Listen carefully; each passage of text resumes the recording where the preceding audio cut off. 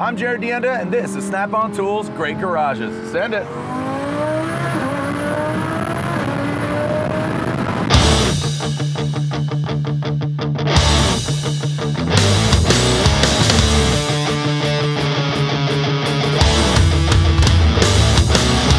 We're here at Sheepey Race, where they specialize on twin-turbo Lamborghinis as well as other supercars. They've had humble beginnings, working on Hondas and Mitsubishi Evos, and all the meanwhile utilizing Snap-on tools. Let's take a closer look at Sheepey Race.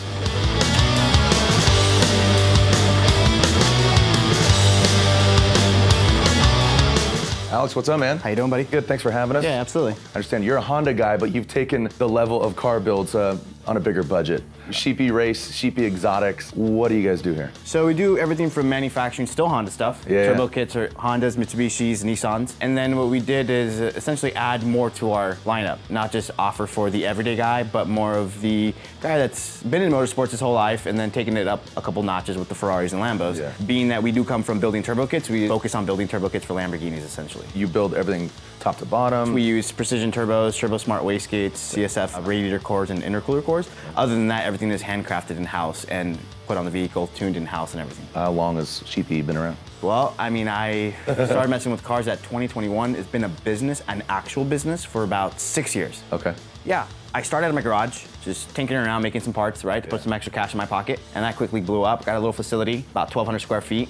Outgrew that, got that building last year, and got this building in December. So from day one, did you realize there was a difference utilizing Snap-on tools as opposed to other tools? Oh, 100%. The biggest thing is when you first start and you don't have a lot of money to buy things, you know, you gotta be selective of what tools to buy. But as you get going, you realize that these tools make things speed up, quality, things not breaking. You're in the middle of tearing a transmission apart and you have a ratchet that breaks on you. Now you gotta take time out of your day to go replace it. So when you add up all those little things, it's worth the investment just buying quality tools the first hit out. Your vehicle builds are getting more and more expensive and you need a better refined tool, right? Right, I mean, you got the simple things like the tight areas, the ratchets with very fine gearing, with no slack. Other manufacturers have a lot of slack in the ratchet, so things like that make a huge difference. All right, so how many technicians do you have? I think there's like 10 to our team. I want to get a tour of the shop. Absolutely. So where should we start? You can go that way. Go that way. Yep. All right, let's do it. Thanks.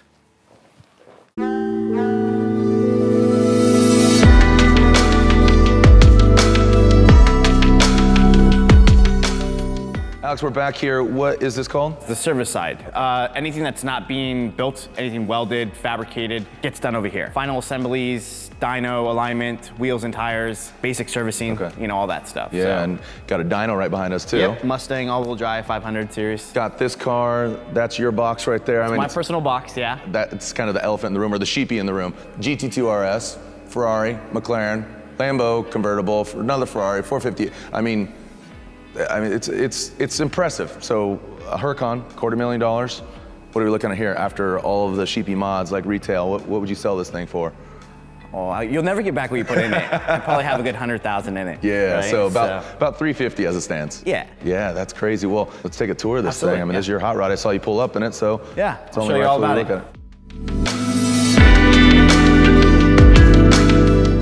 All right, Alex, let's pop the trunk, the boot, whatever you want to call it. Yeah. But boom, this is the heart of the beast.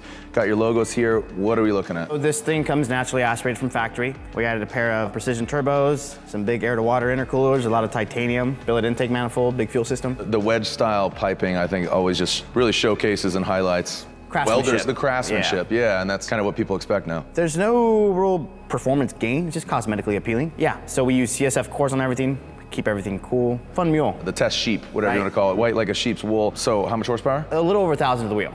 Different body kit? Yep, this is a different body kit, different wing. I went with this bumper to be able to exit the pipes where they're at. Very aesthetically pleasing, but it performs. This thing, you said even this weekend, you kind of turn up the boost a little bit. I think I heard it. It's smoking a little, which is okay because the engine's got to come out anyways. We're going to pull the engine, build the tranny, and shoot for about 2,000 horsepower. And you have jigs and all that now since you've kind of prototyped, or is it, okay, you're not going one-off, and that's the most efficient way of doing it. You know, we have jigs for our main packages, but then clearly some people want the custom stuff, and then we could build the custom stuff. Cool. Yeah. And that's done just across the way? Correct. The other building is where we do all the fabrication, all the big builds, and everything gets done over there. You'd say it's a little dirtier, Call it the dirty shop. But it's not dirty. Let's be quite honest. You're dealing with these let them judge. Yeah, right. All right. Well, let's check that out and talk to some other technicians as well.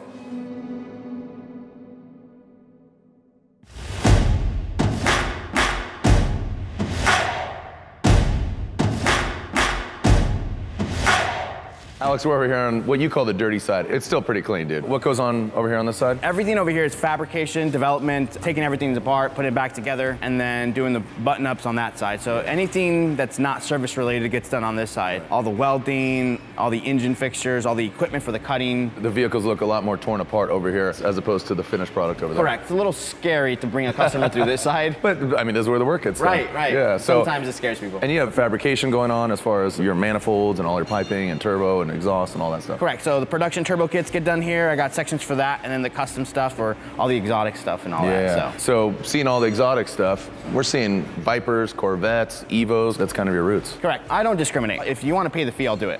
So these Vipers are twin turbo Vipers. That Corvette's a big Pro Mod 91 turbo on it. This thing's about a 1200 horsepower Evo. You know, and this is one of our buddies' cars. That's why it's here. I got my hands in a lot of little things. Yeah. You just seem to run a real tight ship, and all you guys are young. You got neck tattoos. I don't know if that's mandatory. You need a neck tattoo to work here. Yeah, on the application they ask if you have tattoos. If you don't have any, you're not allowed to get the job. Yeah, exactly. This box over here, who owns this one? That's Johnny. My lead tech owns this one. Can we wrap out with Johnny? Yeah, absolutely. Let's go find Johnny. Johnny, what's up, man? Hey, how's it going? Yeah, good. Talking to Alex, he says, you're the lead tech. You've only been here for 4 months. Yeah. You've been in the industry for some time, and you got the neck tattoo. Yeah. I think that's standard. That's our running joke right now. And this is your box. You've had Snap-on tools for how long? 12 years now. Okay, so since you started out, how has your franchisee come into play? Has he kind of assisted you on like something you needed? Many times over, come out of his way on a day that he doesn't come by, bring us things or overnight us stuff. Definitely had a lot of specialty tools he's got me, timing tools, etc. When you utilize another tool, do you really notice a difference? Oh yeah, 100%. There's no other wrench that's better than Snap-on wrench. That's cool. And what's your favorite tool? The CTR 67 long head, this guy right here. Yeah. It's in anywhere, great for crank pulleys, water pumps. I mean, anything hard to reach, breaks them loose and works well. The shorter head, you know, so it's really compact. I got 2 of them. Oh, you have 2 of them? I have 2 of them, yeah. So, Johnny, you're kind of jack of all trades, being lead tech. Who else could we wrap out with? Charlie. Definitely, he's the head fabricator here, and he just comes up with the craziest stuff. Really? Always on point. Do you kind of get inspired and impressed by it? Just seeing his head work when he starts putting together things, it's just amazing. That's cool. Right on. Well, thanks again, man. I'm going to go wrap out with Charlie. Thank you.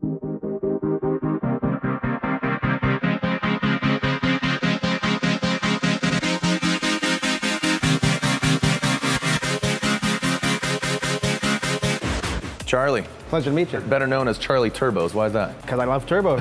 You got one on your arm. I got turbos on my arm. I work on turbos. Everything in my life is turbos. This thing's awesome. So you fabricated this? Yeah, I fabricated this whole setup here. This is a Lamborghini Huracan kit. And you do everything here first, then you install in the car? Correct. So I build everything off of this fixture here. Once it's all finished, I take it all apart, we send it out, get coated.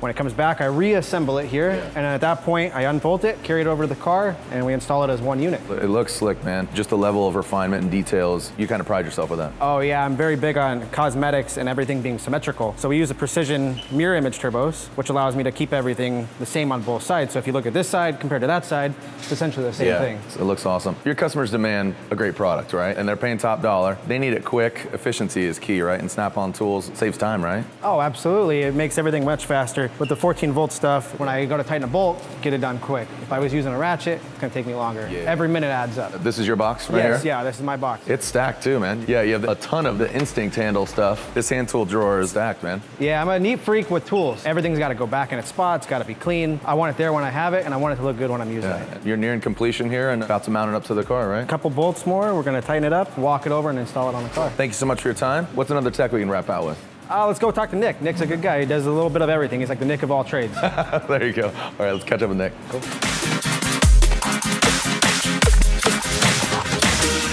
Nick, what's going on, man? What's going on, man? Nice to meet you. White, right out of the gate. I just got to call it out. You look like you get your hands dirty. Yeah, sometimes, occasionally. What's going on with this one? We're getting ready to assemble it and put the twin turbo kit that we just finished up for it on the car. When were you introduced to Snap-on? 5-6 years ago, 7 years ago, so a long time ago. You grew up utilizing other competitive tools or other competitors' No, I kind of tools? just jumped right into Snap-on. I never had to go through a lesser tool phase. Yeah, it was nice. It was nice. Your first car was a Lambo, you work with Snap-on?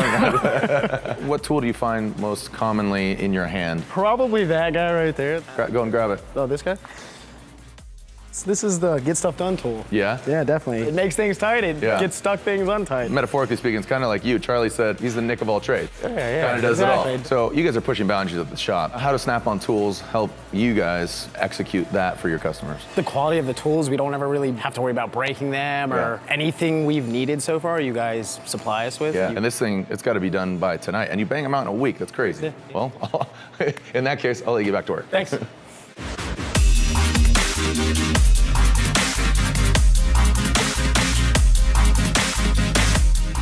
Well, Alex, thank you so much. My pleasure. Opening your doors. Yep. The car builds are phenomenal. You're a young man, nowhere but up. I'm excited to see what you're going to do next. Yeah, one step at a time, man. I just got to keep creating new builds. Yeah, and of course, utilizing Snap-on tools. Can't get the job done without good tools. Yeah, well, I appreciate it so much. Thank you. Which one of these supercars would you like to have in your garage? Comment below and let us know. Also, like, share, and subscribe for all things Snap-on.